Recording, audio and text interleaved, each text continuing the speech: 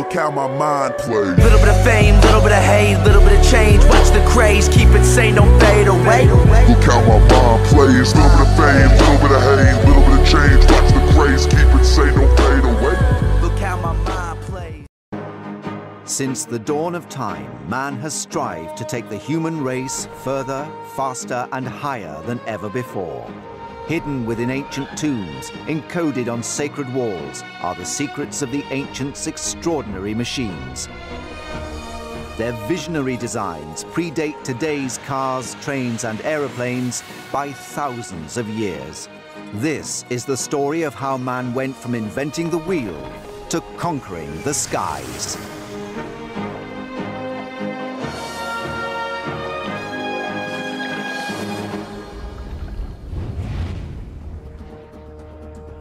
Among the debris left behind by the great civilizations of the past are clues that tell us how the foundations of modern-day transport were laid down thousands of years ago. In South America, explorers have discovered this beautiful model of a strange insect. Does it prove that the ancients understood the physics of modern aerodynamics? In China, ancient rocketry inspired man's quest for the stars. But did the first rocket machines really work? Were the first rocket-powered aircraft actually built more than 500 years ago?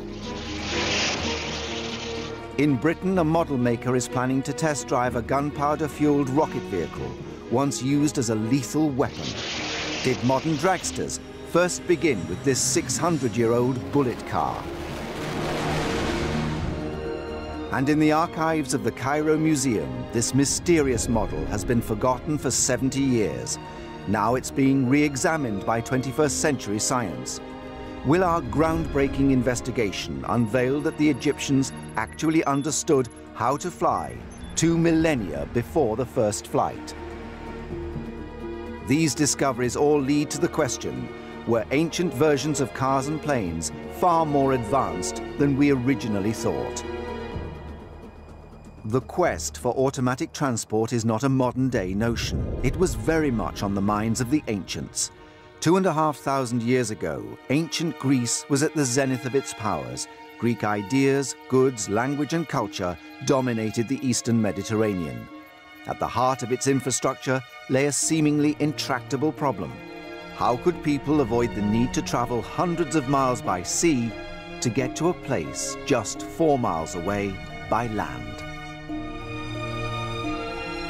Let's say you were traveling from Athens to Sicily. You had to take your ship all the way around the outside of the Peloponnese. And when you've got a combination of currents, winds against you, and 200-meter-high cliffs, it's an ideal situation for pirates who lived down in the peninsulas there to row out, throw your sailors overboard, and take over the ship. So it was a hazardous business taking your ship around rather than over. This navigation nightmare inspired the Greeks to set out on an epic building project in the 19th century. The result is one of the wonders of modern Greece, the Corinth Canal. Cut deep into the steep cliffs and around 75 feet wide, the canal is a triumph of industrial-age engineering. It was completed in 1893. Over 2 millennia too late for the ancient Greeks. So how did the ancient Greek engineers really overcome what seemed like an impossible challenge? The first person to have the idea of transporting ships over the Diolkos was probably the tyrant Periander in the 6th century BCE. And he realized that by building a roadway, he could reduce the friction for haulage across from one side to the other. It's now believed that this simple limestone runway holds the key to discovering the Greeks' ingenious solution. The ancient Greeks would have used one of the first mega movers in history, a crane, to raise the superships out of the water. Using a sophisticated system of pulleys, the vessels were hauled onto trolleys by hordes of slaves and oxen. With the pre-cut grooves guiding the trolleys, this was the ancient world's first railway. I'm not talking about a truck that is only 2 axles with a total of 4 wheels, but I imagine something with multiple axles, with multiple wheels. And as you make up your way across the Diolkos, you have to keep the wheels of the trolley very strictly on course with these grooves. Otherwise, you get into all kinds of trouble as you pull the ship over. For over 1,300 years, the Diolkos Railway powered the trading empire of the central Mediterranean. Yet it remains one of history's great lost opportunities. In the 1st century, the brilliant inventor Heron of Alexandria developed the world's first steam ball. Had he made the small leap to mastering pistons, we would have had, perhaps, the world's first ever automated railway system. None of these innovations would have been possible without the invention of a single, simple concept: the wheel. In its 5,000-year history, the wheel has completely transformed how we travel. How did we get from this simple circle to today's monster vehicles? The answer begins with the greatest road builders and chariot makers, the Romans. They built an astonishing network of roads with staggering precision, but we're only just discovering how advanced their vehicles really were. This vehicle is called Carruca Dormitoria. In the center of this word, you already find the modern word car, which shows us the importance of the Roman technology and development. This ancient vehicle mirrors the design of the first modern-day cars, built more than 2 millennia later. The wheelbase can be reconstructed by tracks found in Roman roads, so we have an idea how broad those cars were in Roman times. 2,000 years ago, Roman cars faced tough terrain that could ruin any wooden vehicle. How did their transport survive such a battering? The answer is an early version of an essential component of today's vehicles, the suspension system. Like a modern car, this ancient vehicle has got a suspension system. The whole coach box is swinging on these ladder straps, and on one hand are suspended by those metal rings, on the other hand by this decorative and also functional element, which depicts the goddess Victoria. This technology changed the car from a method of transport to an integral part of Roman life.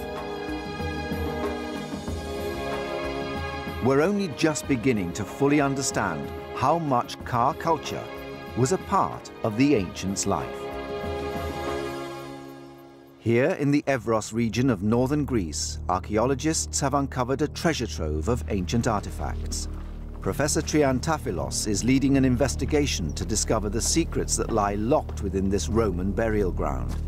Secrets of the ancient chariot makers. Looking at the wheels of the chariots unearthed at the burial ground, we can conclude that their shape suggests a fairly advanced development.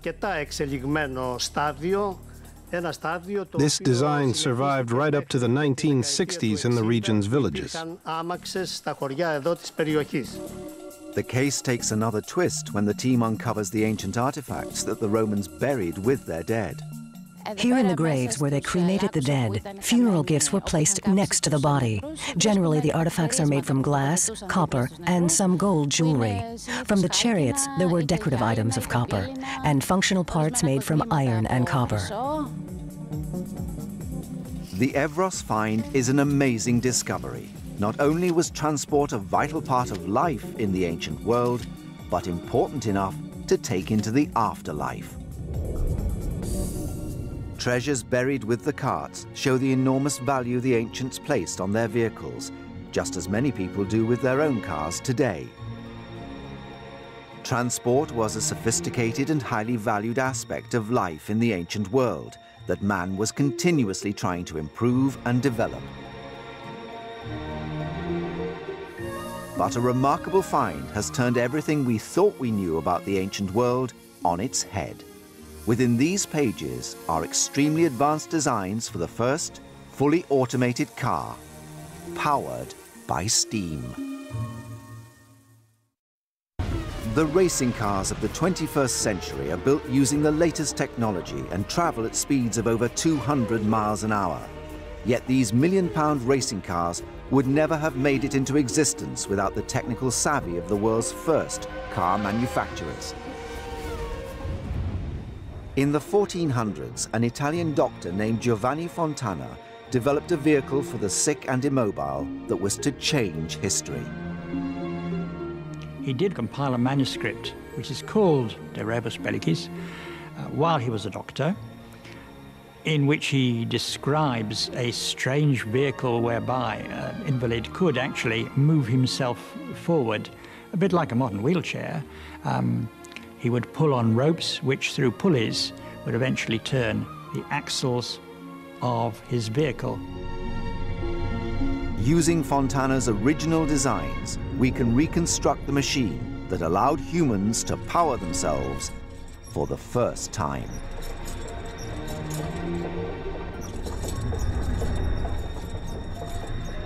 Well, basically the man hauls on the rope through pulleys, and these would turn the wheels.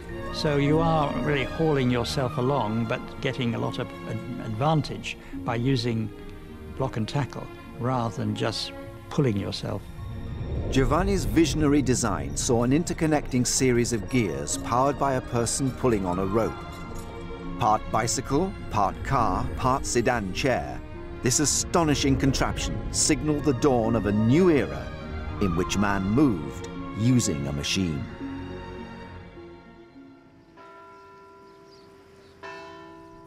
Scientist, inventor, artist, engineer, Leonardo da Vinci had one of the most brilliant minds in history. In his notebooks are the designs for machines to cause maximum destruction on the battlefield. One of Leonardo's inventions that attracted a lot of attention is the tank. What it consists of is a conical roof with a viewing slit around the top, made of heavy planks, and around the edge of it are a series of guns which can fire in a completely all-round direction. And inside there are two cams, these things you turn, which then operate the wheels. So Leonardo envisages this device firing from all its guns, probably deafening the people inside, pushing into the enemy and causing mayhem. The exact specifications of his design remain unknown to historians today, but based on what other cannons used at the time, each gun could have fired 300-pound cannonballs at a terrified enemy. Although there's no evidence that his blueprints left the drawing board, Leonardo created this extraordinary design 400 years before tanks were first seen on the battlefields of the First World War. Another of Leonardo's remarkable designs is a fully automated, spring-driven car. Leonardo is looking to see how a wheeled vehicle can entirely within itself have motive power and travel. There's this famous design for a spring-driven car. Leonardo's pioneering blueprint for a modern car combined early robotics with advanced mechanics. 5 centuries after he designed it, modern engineers have reconstructed how it would have worked. And Leonardo is looking towards this design of tense springs, which he then has to regulate to make sure they don't expend their power too quickly or unevenly. So it is self-contained. You could put that machine down, much as you could put a car down with, say, the accelerator pressed down and it would go. Leonardo's car was driven forward by a series of springs that stored up energy, then transmitted it to each wheel through a complex system of gears connected to a regulator that allowed the car to move forward at a constant speed, rather than quickly at the start and slower as the spring wound down. In the same way that today's cars are fueled by petrol, Leonardo's automobile was fueled by the power of a heavy-duty spring. By using clockwork technology, Leonardo da Vinci had designed history's first self-propelled car. It is a finite travel because a spring, however well you regulate it, will ultimately run down, but I suppose a petrol engine, if you don't fill it up, also runs down. If we look at what Leonardo's doing, even though he's a man of his time, he is thinking of complicated automated machines which only come about in the Industrial Revolution. Leonardo's design pushed the boundaries of transport technology, laying the foundations for today's cars and trains. The next chapter in the incredible story of the car stars an extraordinary man in extraordinary circumstances. In a remote corner of China, a Belgian priest named Ferdinand Verbies was fleeing religious persecution at the hands of the emperor. But out of adversity was to come genius. Buried in ancient texts are his blueprints for the world's first fully automated steam-powered car. Verbies's pioneering design used a cauldron of boiling water fueled by a hot furnace. Up till then, really, horsepower and manpower was pretty much all that was available. So it was a kind of holy grail in the sense to have a self-propelled vehicle. Recognizing the brilliance of Verbies's invention, the emperor spared him. Because of his astonishing knowledge of mathematics and astronomy and science, he became a favorite of the emperor, and he actually worked his way up to become head of the Imperial Board of Mathematics. His simple invention founded the technology that would one day power the ships, trains and cars of the modern world. Model maker Richard Windley is going to put Verbies's steam car to the test for the first time in history. The boiler contains water which is raised to boiling point by a fire underneath. As the pressure rises, the steam issues in quite a high velocity jet from the nozzle, and this drives the fan-shaped rotor. We've got a gear reduction of probably something like about 100 to 1, which means that for every 100 revolutions of the fan, we only get 1 at the axle. We're going to need quite a major reduction because this thing is pretty substantial, it's pretty heavy. We don't really know if this is going to work. In theory, it should work. It really depends on how much pressure we can get inside the vessel. Although the first modern automobile wouldn't be invented until around 400 years later, many of its fundamental principles are similar to today's cars. One of these similarities is the turbine. As the water starts to boil, the pressure rises, the little turbine will start to spin. The drive will be transmitted through the reduction gears to the axle, and the whole car should hopefully start to move. The turbine preempted the piston. The inefficiency of this probably stopped it from being developed much further, but it's interesting the fact that some 200 years later the turbine really became of enormous use in terms of electricity generation, jet engines in the present day.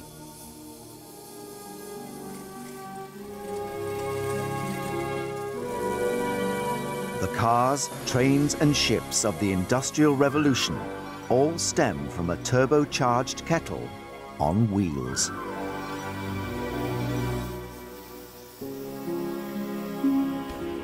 But was ancient development in automated transportation limited to the ground? A new look at the ancient texts has revealed an intriguing clue to the ancients' mastery of air power. Is it conceivable that they actually took to the skies with rocket-powered aircraft?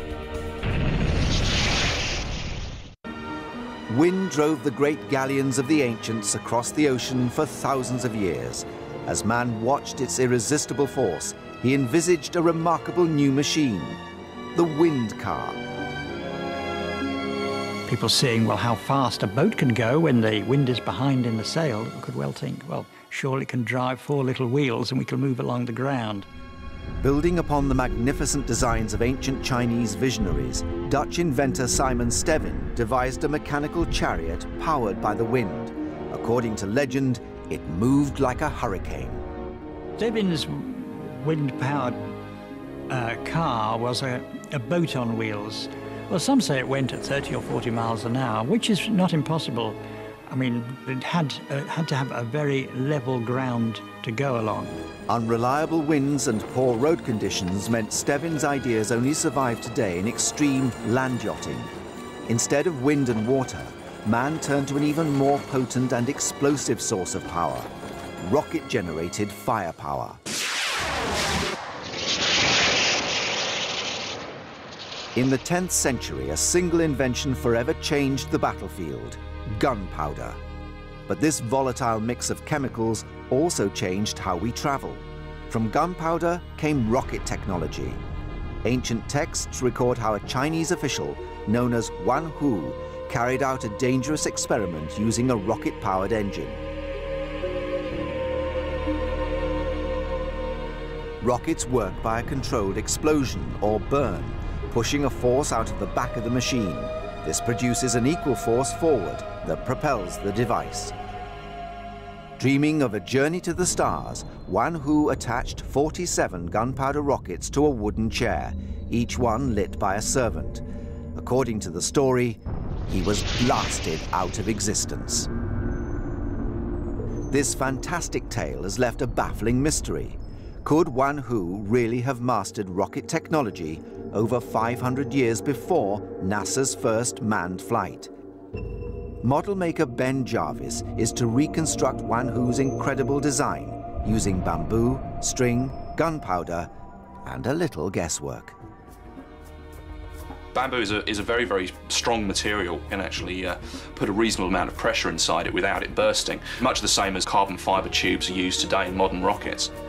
This is a tiny barometric altimeter. This simply measures air pressure, so we're actually going to put it on the chair, and this will be able to determine exactly how high it's gone, plus or minus a few feet. In a remote part of the countryside, Ben prepares to launch his model of Wan Hu's incredible rocket chair into the skies. 600 years ago, Wan Hu would have been strapped into the chair himself, risking his life in pursuit of new knowledge and grander horizons. The principles on which these gunpowder motors work are basically exactly the same as NASA's rockets. Obviously NASA use liquid fuels, which are slightly more complicated and slightly higher performance, but in terms of the combustion of materials in order to produce thrust, they're basically exactly the same. It's the moment of reckoning for the world's first rocket chair. Armed, firing in 5, 4, 3, 2, 1, ignition!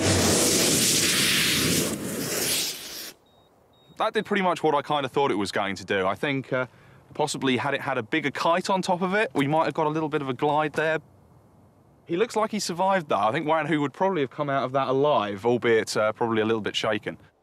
I think basically that we've proven that Wan Hu's 1500s design probably was a little bit flawed. So I think this time round we're going to use modern technology and a bit of modern aerodynamics knowledge to see if we could actually get Wan Hu up into the sky in a slightly more spectacular fashion.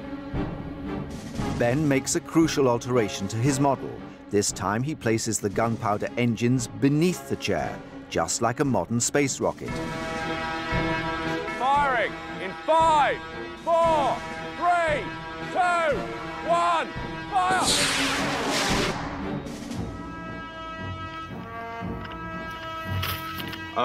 Just listening to the beeps coming out of the altimeter, it's saying that it's actually reached about 250 feet in altitude.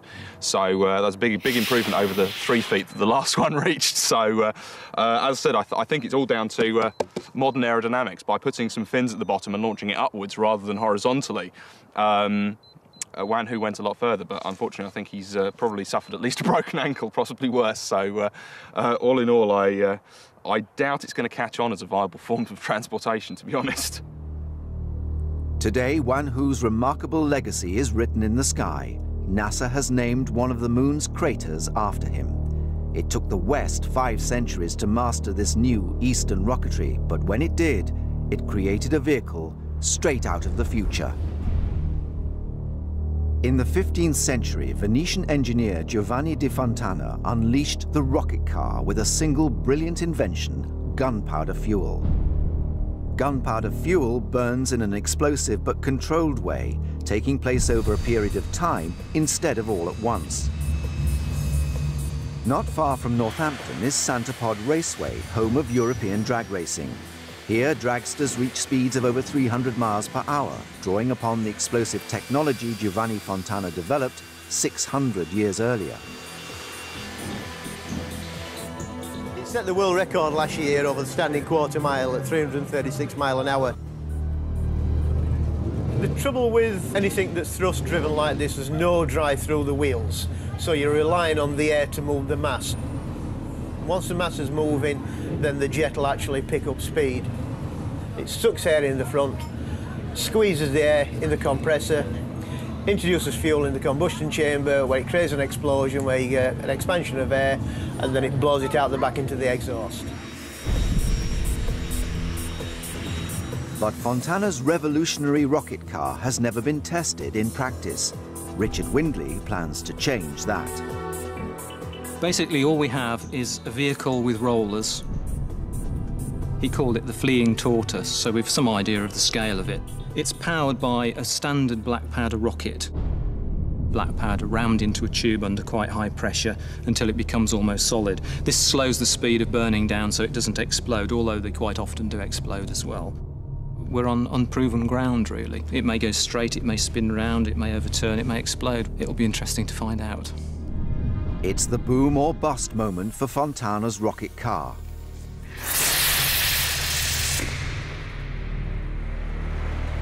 Against the odds, the volatile fuel fires the engine and the vehicle reaches speeds of 40 miles an hour.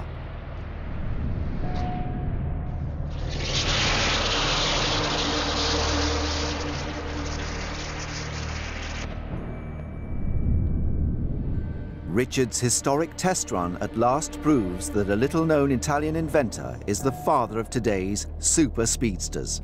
Well, that seemed to be reasonably dramatic. Probably went about 30, 40 yards. Yeah, that was good.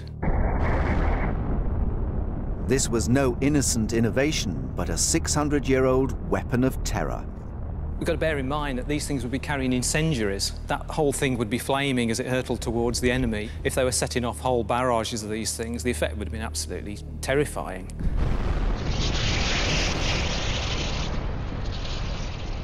For thousands of years, man dreamed of one day making the ultimate journey, flight, the journey to the heavens.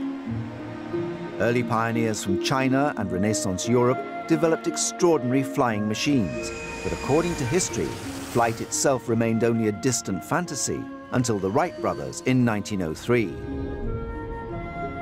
Now, new evidence threatens to rewrite the story of how we learned to fly.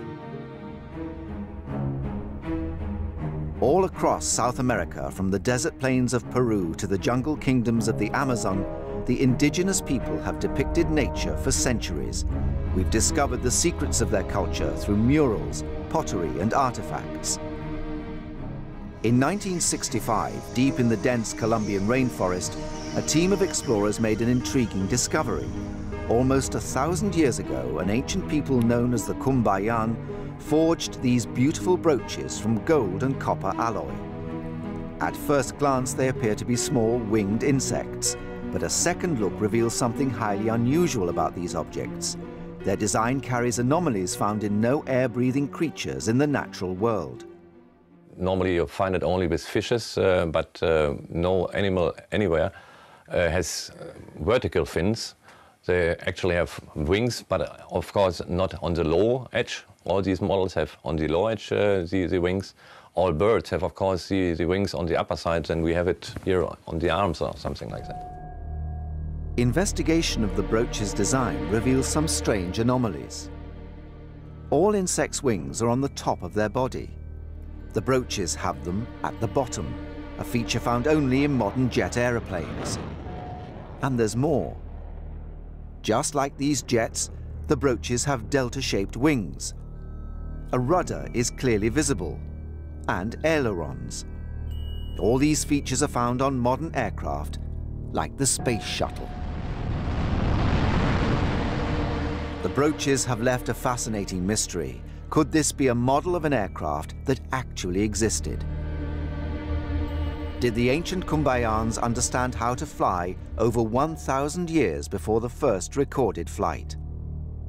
Peter Belting is an aerodynamics expert with experience in designing fighter jets for the German military. For over a decade, he's been fascinated by the enigmas surrounding the Cumbayáns' golden insects. By constructing a 16:1 scale model of the artifact, he plans to determine whether this stunning brooch was more like an insect or a supersonic modern aeroplane. You have to find out during the flight, the first flight and so on, where's the center of gravity, what shape the rudder have to have, and so on. But I do it since 40 years now, and you feel that it's flying or not.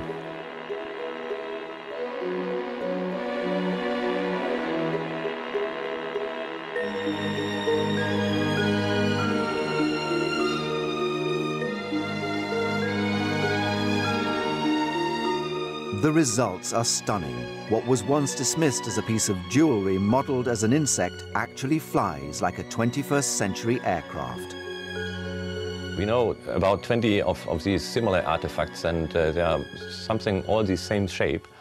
And it was quite interesting, but we don't know the actual purpose of that. Peter's pioneering research has prompted a re-evaluation of how the skies were conquered.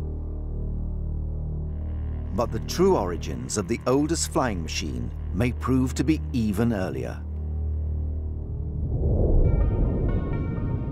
In the Temple of Osiris in Egypt, a stunning, some say chilling discovery has been made that's ignited controversy amongst scholars.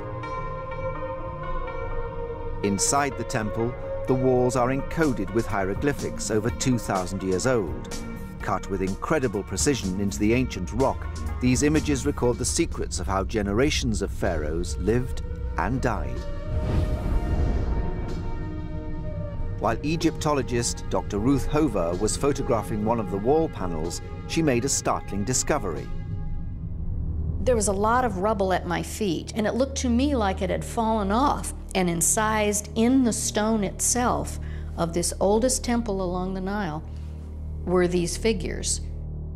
I think the images are of ancient technology. They appear to duplicate technology that we now have. At the bottom appears to be a depiction of an aircraft with a clearly defined rudder. At the top is a shape that resembles a helicopter.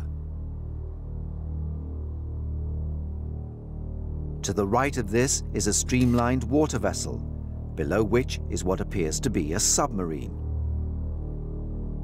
These simple images have ignited a fierce debate amongst Egyptologists and researchers, a debate that challenges all that we thought we knew about the ancient Egyptians. There is something unexplainable and mysterious in this place. Some of the theories say that people came from space to teach the ancient Egyptians. Especially, they say these shapes look like a helicopter. But are we just projecting images familiar to our own civilization onto these ancient symbols? I research the anomalous, things that other people aren't willing to look at because they can't figure them out. I'm more than happy to look at them. And there's more. Piecing together other clues from the walls of this sacred tomb, Dr. Ruth Hover believes she's deciphered an ancient code containing a message left 2,000 years ago. A message that the Egyptians planned to stay hidden until the day our society was ready to decode it.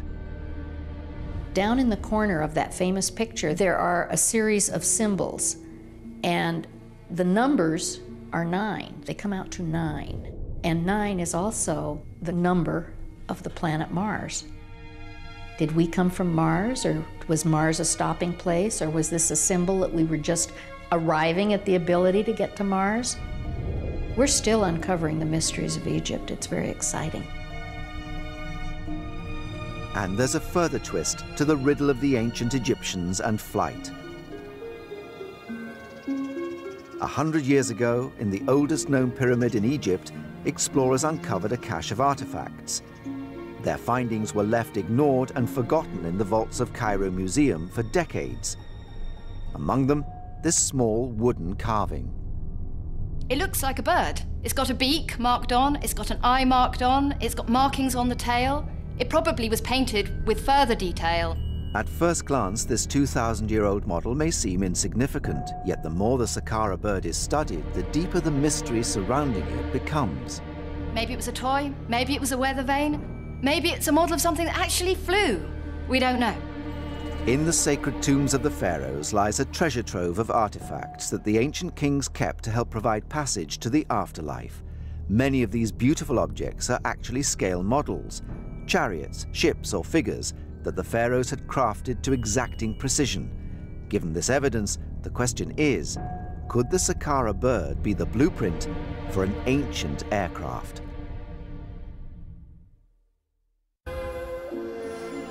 Beneath the shifting sands of the Giza Plateau are the secrets of the most mysterious ancient civilization of them all, the Egyptians. Even today, scholars remain baffled by the immense complexity of their designs and sheer scale of their ambition. Found in a vast burial site near Egypt's oldest step pyramid, this simple carving, known as the Saqqara bird, is thought to hold the key to an incredible enigma. The most startling feature of the Saqqara bird is its aerodynamic precision. The shape of the wing and the fuselage bear similarities to modern-day aircraft engineering. Could the ancient Egyptians really have possessed the technology of flight over 2,000 years ago? Man's always seen the bird and he's wanted to fly himself. And I think the Egyptians thought that flying was a godlike property, and maybe this was their transcending to become gods. One of the ways they would do it would be through flight. Simon Sanderson is an aerodynamics expert, long fascinated by the Saqqara bird. By using the latest scientific techniques, he hopes to find out if the ancient Egyptians developed a model for a full-size flying machine. Employing cutting-edge technology developed by the University of Liverpool, he will conduct the ultimate flying test. The top of the wing is curved on both the leading and the trailing edge, which is not quite the same as a modern-day wing, but is a shape that will give some type of aerodynamic properties. Theory after theory has sought to demystify the Saqqara bird. Now, state-of-the-art science will seek to crack it once and for all. The Saqqara bird has provoked this fascinating discussion as to whether the ancient Egyptians did actually know how to fly. After painstaking 3D analysis, Simon and his team begin to construct a model of the Saqqara bird.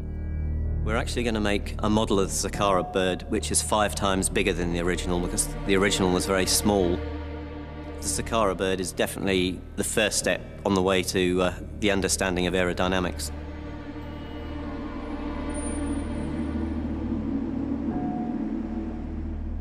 Here in Manchester, at one of the world's leading aeronautics research institutes, Simon prepares to subject the model to a series of scientific tests.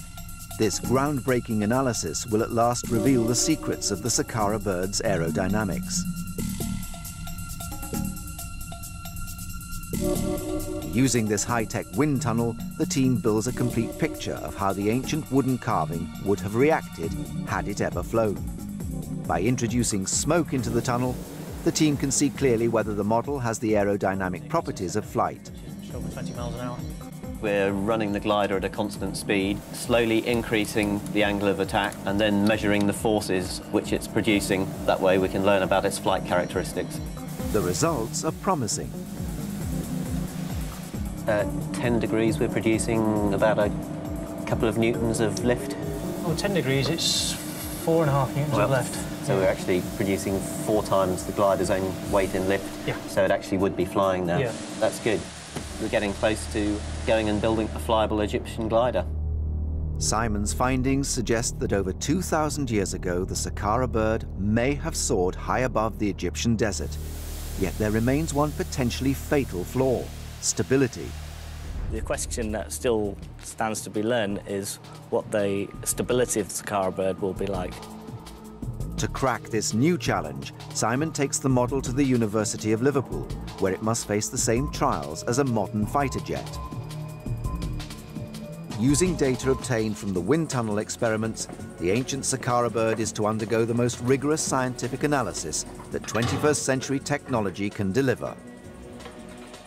If the model fails the test, the theory that the ancient Egyptians conquered flight will collapse. Ready to go? Yep, ready for the test. Champion glider pilot Simon Sanderson's skills will be pushed to the limit as he tries to negotiate a virtual 3D landscape modeled on the ancient Giza plateau.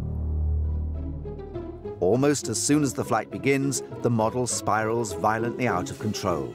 Simon is left powerless as the Saqqara bird swings wildly and plummets like a stone. Completely loses it straight away. The simulator shows the Saqqara bird to be terminally unstable. It's collision with the pyramid, so I'm going to take control. I have. Because we haven't got a tailplane on this glider, we have no pitch control. It dives down, rolls over, and then just spirals into the ground. This fundamental flaw leaves the theory that the Saqqara bird flew hanging in the balance. When an aircraft is flying along, if it's disturbed by the wind or if you're controlling it in any way, you need the tail to keep it on the straight and level. I mean, if you pitch up and there's nothing to stop you or bring you back down, you're just going to keep going up and up and up and stall. Without a tailplane, it makes it very, very difficult for aircraft to fly. But what if the Saqqara bird did in fact once have a tailplane? At the rear of the carving, a segment has broken away at precisely the point where a tailplane would have been fitted. Back at the wind tunnel, Simon and his engineers make the crucial adjustments to the model. With the tailplane added, the revamped Saqqara bird produces a completely new set of aerodynamic data. No one knows if the modifications will be enough to save the Saqqara bird from once again coming crashing down to Earth. Feeding this new data into the flight simulator, Simon will carry out the final test flight of the Saqqara bird. These last few minutes will determine whether his mission ends in success or failure.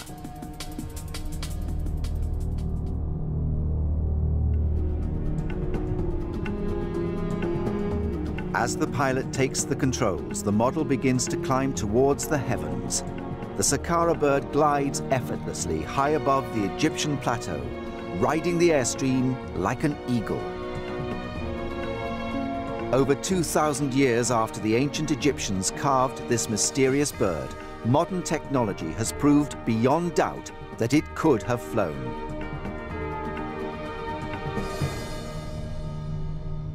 It was incredible. The Egyptians had very sophisticated knowledge in other areas, so why not in aerodynamics as well? There remains another unanswered question. Could the Egyptians have stumbled unwittingly upon a brilliant design, never realizing its incredible aerodynamic properties? The ancient Egyptians had this model and held it out in the wind, which is probably their equivalent of a modern-day wind tunnel. They would have felt that it had lift, and they'd have definitely looked as to why it produced lift. They probably wouldn't have come up with the modern understanding of lift, but they would have definitely understood something about the properties of the wing. Our discoveries of the ancient world's secrets have transformed our understanding of how aeroplanes, trains, and automobiles first came into being. Does modern man take too much credit for pushing the boundaries of engineering? Are we merely reinventing the work of the ancients? If we are just at the tip of the iceberg of how the ancient world really worked, what new inventions remain hidden, ready to rewrite the history books?